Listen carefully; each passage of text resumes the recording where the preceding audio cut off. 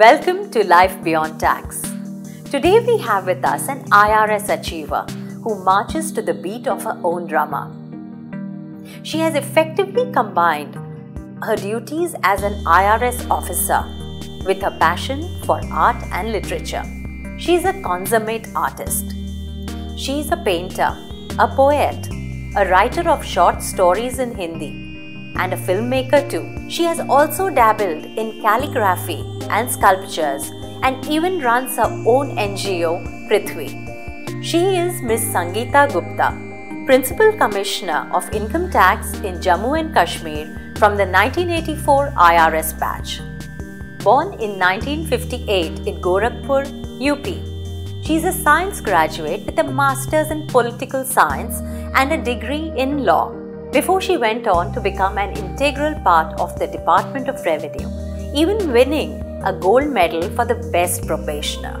While responsible for implementing tax laws, she is equally committed to her passion for art. She paints abstracts in oils and acrylics on canvas. She has a collection of published works, including short stories and 6 anthologies of poems in Hindi, which have been translated into several languages. She has even scripted and directed 7 documentary films, 3 of which were on the life of Mr. Keshav Malik, a noted poet and art critic. She has held more than 28 solo exhibitions of her paintings in India and overseas, in London, Lahore, Munich and Berlin. She has even participated in more than 150 group art shows.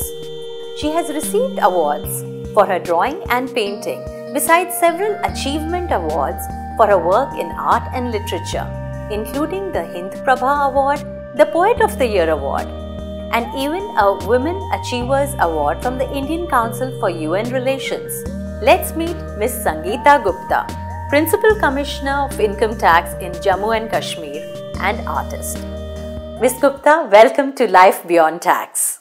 My pleasure to be with you. Miss Gupta, you have studied science, you've studied law. You are in Jammu and Kashmir implementing tax laws.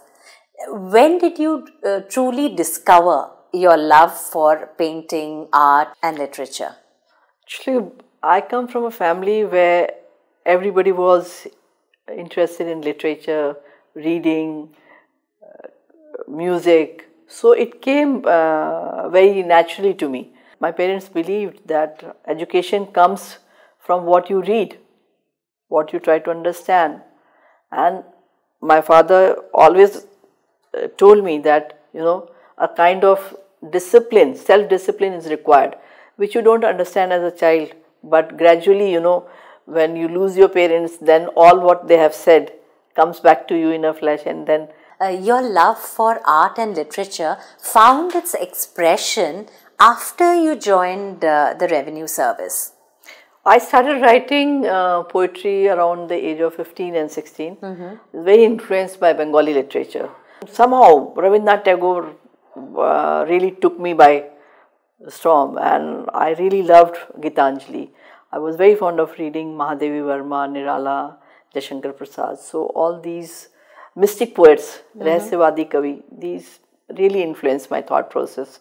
So now I realize that my love for poetry was always there, and I used to scribble, but gradually my poems became more mature with age. And while I was in my first posting around 86, 87, I met Mahadevi Verma and I gave her my manuscript of poems. But in few days' time she called me and she said, "You are a poet, and never give up on your poetry. You will get married, you will have children, you will have no time with job, but poetry is your core competence. Whenever I am not in touch with poetry or I have not written for long, then still I feel that it will come back to me." Sure. Then you turn to your art, painting. These are all complementary creativity. They complement each other. Poetry is very close to painting. Poetry is a painting by words, and painting is without words. You are expressing yourself.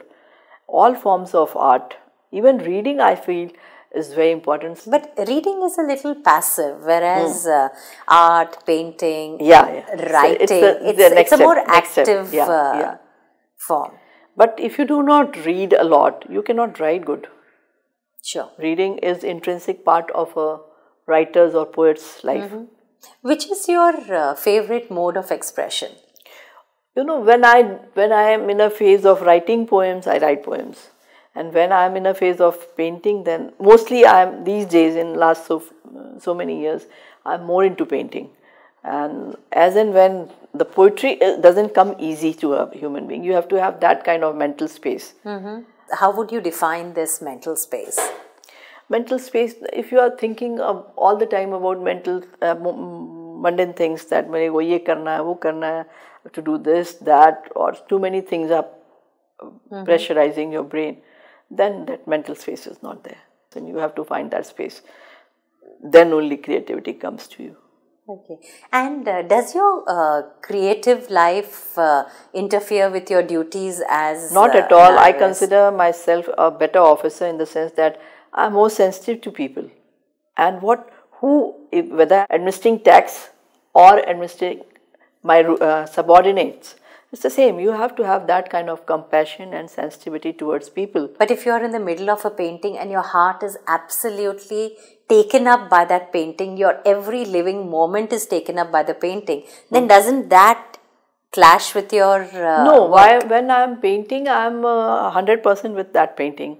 I am a very regimented and self-disciplined person. When I am in office, then I don't think about painting. I always consider that being a painter and a poet makes you a better human being and also a better administrator, because then you have that kind of basic intrinsic So you compassion. carry the gentleness into your work as well. Of course, but at the same time, I can be very tough with my subordinates or with people when what I have to deliver, I have to deliver. What were your challenges in implementing tax laws in Jammu People and Kashmir? especially in the valley, people are not tax compliant.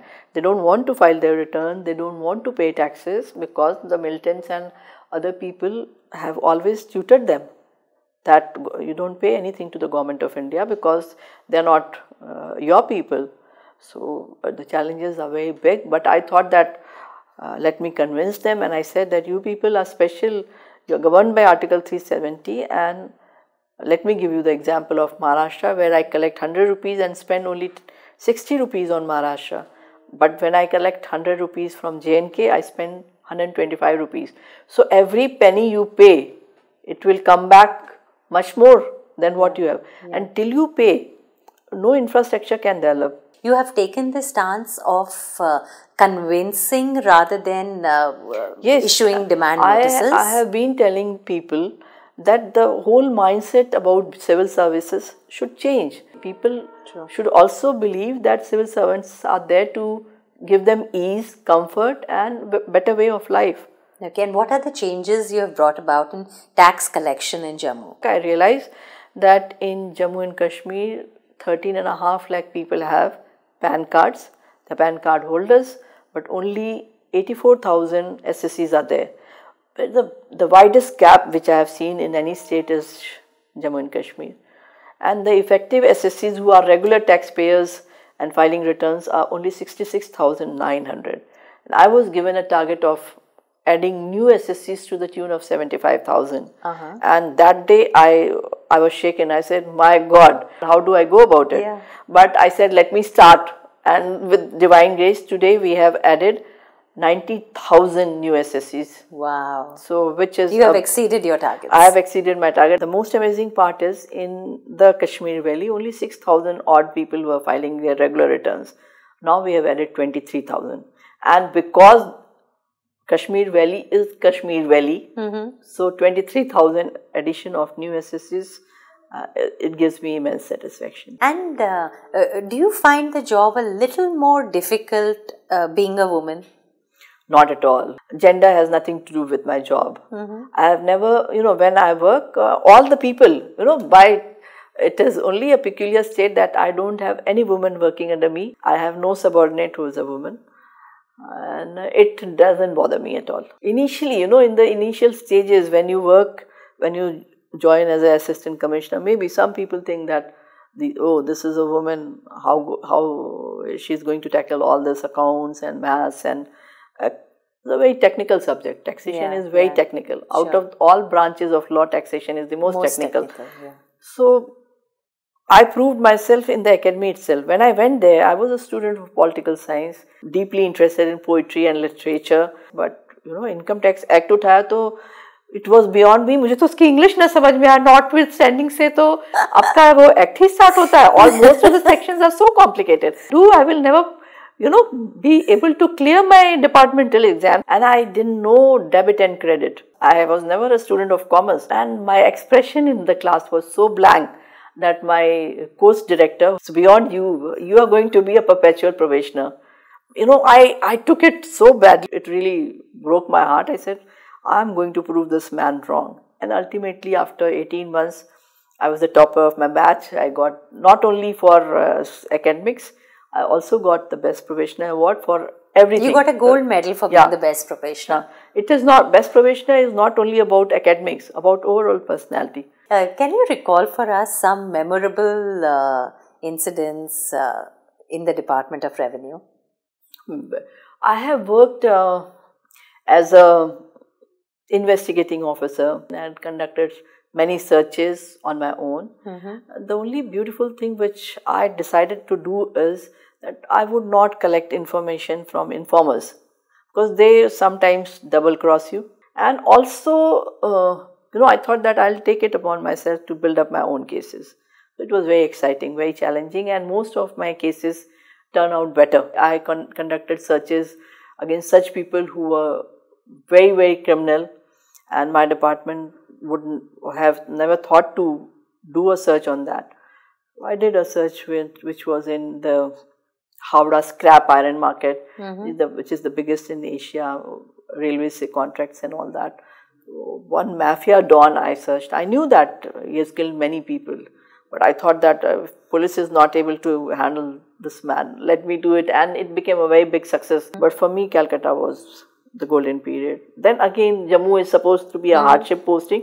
I'm enjoying my tenure. I've opened 3 new offices. I've opened office in Katra, in Vijaypur, Sambha, and in Baramulla, which was a very big task. In last 8 years, nobody had opened any new office. In last 7-8 months, I have opened 3 new offices. Maybe because I'm so enriched by poetry and art that it gives me additional energy to do all this. So when do you find the time to paint or write?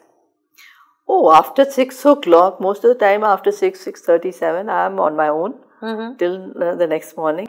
It is your choice. You want to watch TV, gossip, go partying or paint. You must know what brings you happiness. Sure. And that's where you find your joy. Yeah. Everybody has to find that.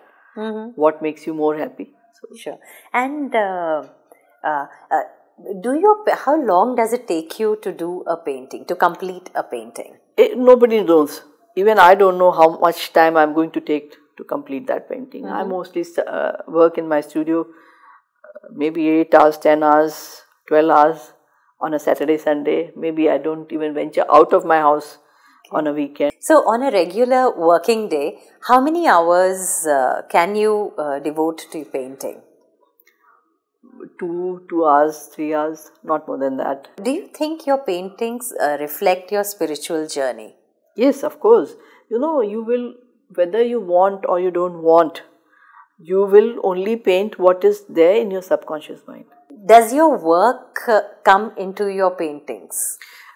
In my painting, people say, so there's a lot of precision, you know, because I have a very clear mind. I have an analytical mind because I studied science. Then you do law, all these subjects, and day in and day out you are looking towards figures. So that precision would be there in your subconscious mind. All right. Do you think it's difficult to sort of come together as far as your creative pursuits are concerned and your precise analytical training in your work is concerned? No, because being an artist and a poet, I always like to innovate my work. You can be more creative dealing with taxation. When I write an order, when I used to write an assessment order, it should have free flow, and it helps you. It has never hampered my work. Because both these, your duties as an IRS officer and your creative pursuits, they are as diverse as chalk and cheese. No, so I don't agree. I don't agree. Dressing up is art. When you go to your kitchen and you you make some food, it is again creativity. When you lay the table nicely and your salad is dressed and everything, it is again creativity. Everything is creativity.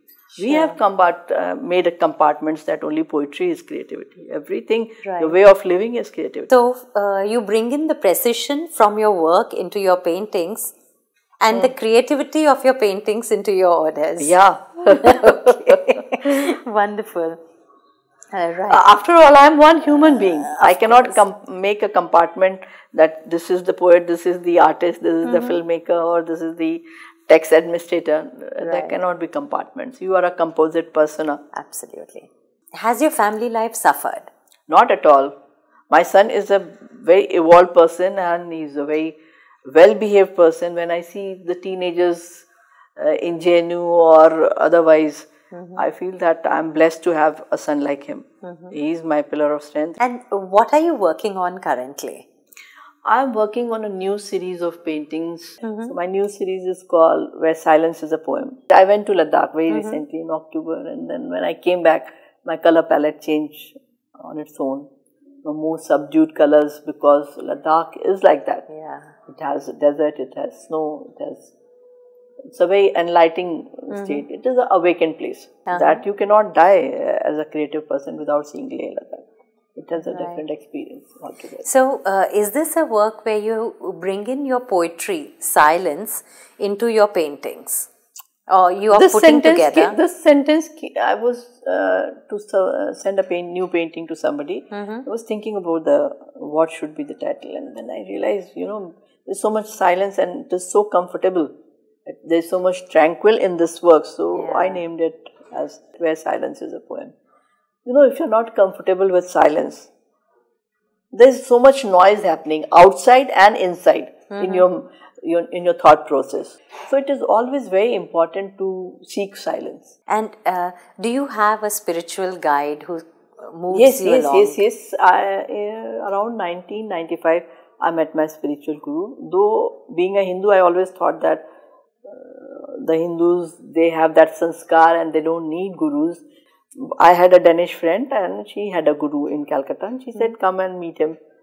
So I said, you need that kind, you have come from a Western culture. One day I asked her that, please take me to your guru, I want to meet him. In that moment I met him, I realized that I know him, and he also said so. So how has your art changed over the years? It has changed completely. If you see my works which I did in 91, 92, 93, 94, 95, well, they're totally different. Till 97, I would say till 98. Then gradually I evolved to be an abstract painter. You're also working as an NGO and I started a society. I always feel that to the society. So wherever you are, you have to contribute something. And I started an NGO to promote people who are struggling with art and how much government can do. So my paintings has given me the opportunity to be of some help to the society. Now you're also working with the government of Uttarakhand. Yeah. What has happened is in 2013, when this Uttarakhand tragedy happened, so my heart went to them, do something for them. Then I did an exhibition and I said that all sale proceeds of this will go to Uttarakhand. Then we thought that if we make small houses or give some money to somebody, it is of no help in the long term. So I being a taxation person, I said, let me create a fund. So we could raise 20 lakhs. I gave it to Uttarakhand government. I made a constitution. I said, make it a fund, fine art education fund. Okay. And then it was made, and subsequently with lot of pestering to the government, I also got a matching fund. So now we have a corpus of 40 lakhs, and in 2 years time we have been generating some interest out of that corpus, and from that interest we are going to support students. We have selected some 25 students from Almora, Garhwal and Kumaon University. They are all undergraduates between the age group of 18 to 22 who are studying fine arts, and we will... All right. Studying fine arts in Uttarakhand or even... the student should be, or the artist should be from Uttarakhand, a native. Otherwise, he can study anywhere. That freedom is his. All right. And in your new work, how many paintings are you planning to have? No, I would be doing some 20-25 paintings. I've just started. So I'm also writing a book on Keshav Malik. He's a great poet. He's no more. He has been my mentor.